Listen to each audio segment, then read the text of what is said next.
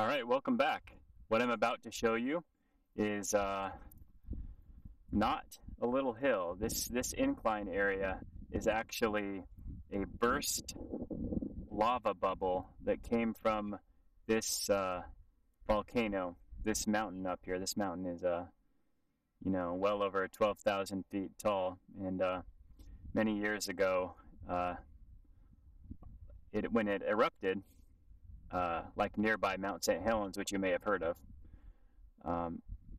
This lava bubble burst, and there's a crater in here, so I'm going to show you it.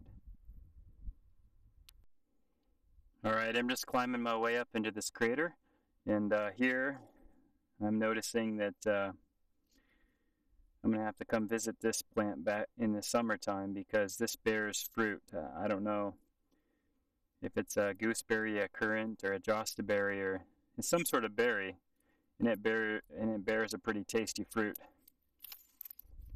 All right, let's go. I'm majorly out of shape. All right, let's see if we can get a look in here. Lots of lava rock, lots of grave diggers, or I don't know, something that looks like a marmot, if you know what a marmot is.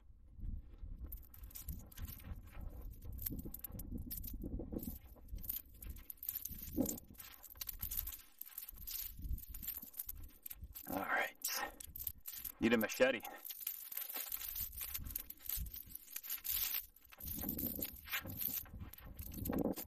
Whoa, tripped there for a second. All right, here we go. Here it is, a crater.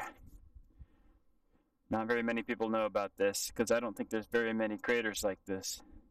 And yeah, it's pretty cool. I don't know if you can tell the depth, but yeah. Lots of animals living there. It's the middle of April, and you know the weather is getting warm when you see these dandelions in the pasture. And yeah, the cows don't mind them though.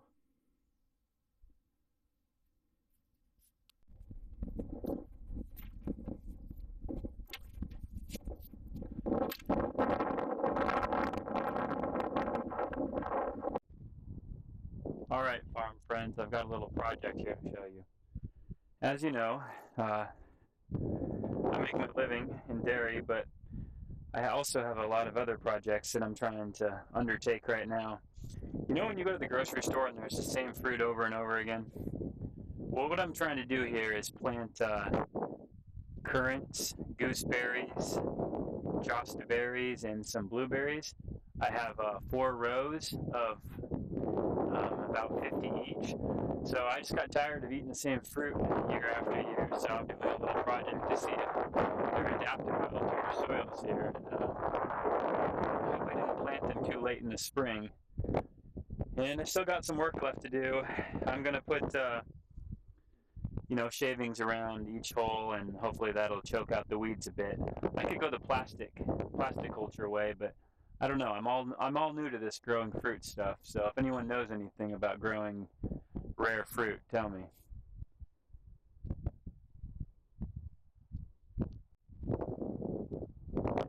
It looks like the wind snapped one of my gooseberry limbs, branches, right off.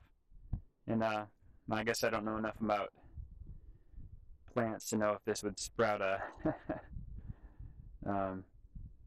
roots or anything. I know that it sort of looks like a primocane, but I mean, I don't really know what I'm talking about, to be honest. But yeah, these gooseberries have thorns. A lot of the other ones, like some of the blueberries and currants, jostaberries don't have thorns, but I planted the ones with the thorns. I hope that maybe it's a little bit of a deterrent to the deer, but I don't really know for sure. Does anyone know the best way to deal with deer? Someone told me that you could plant lavender in between the rows, but then someone else told me that doesn't work. So basically, what you need is a fence. Does anyone have experience with dealing with keeping deer out of gardens? Hit me up. There's a lot of land like this that hasn't been cleared yet and isn't being cultivated on our property.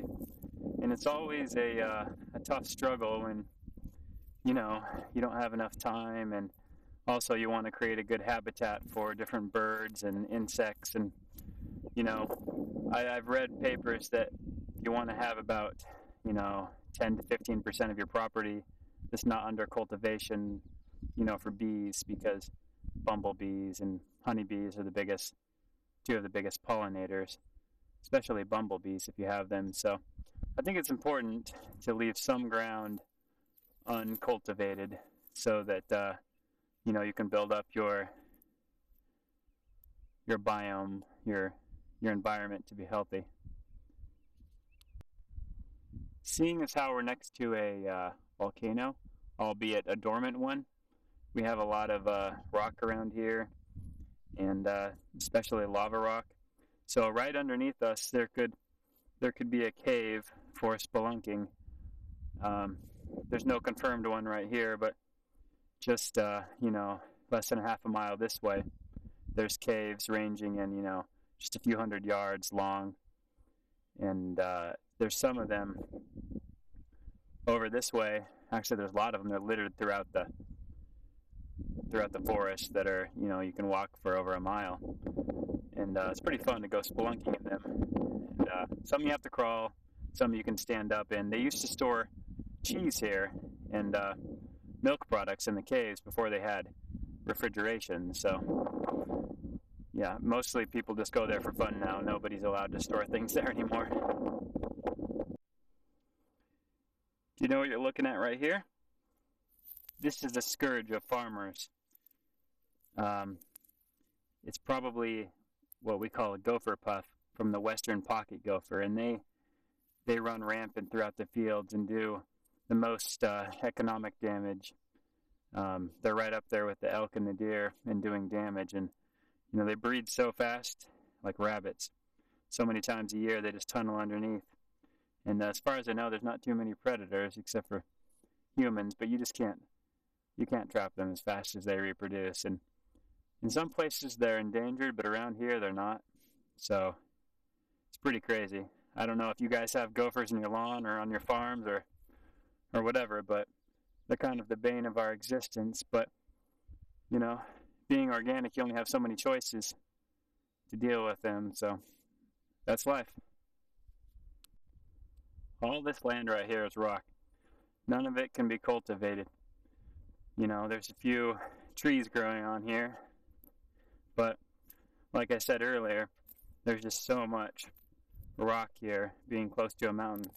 Back in 1980, when Mount St. Helens exploded and changed the Earth's atmosphere for weeks, my dad was milking when it exploded, and he got to see it, and it put ash all over some of the towns and cities around where we live, but none directly on our side. But yeah, it was one of the biggest explosions in relatively modern times. So it was like Hiroshima bombs after bomb after bomb going off in magnitude.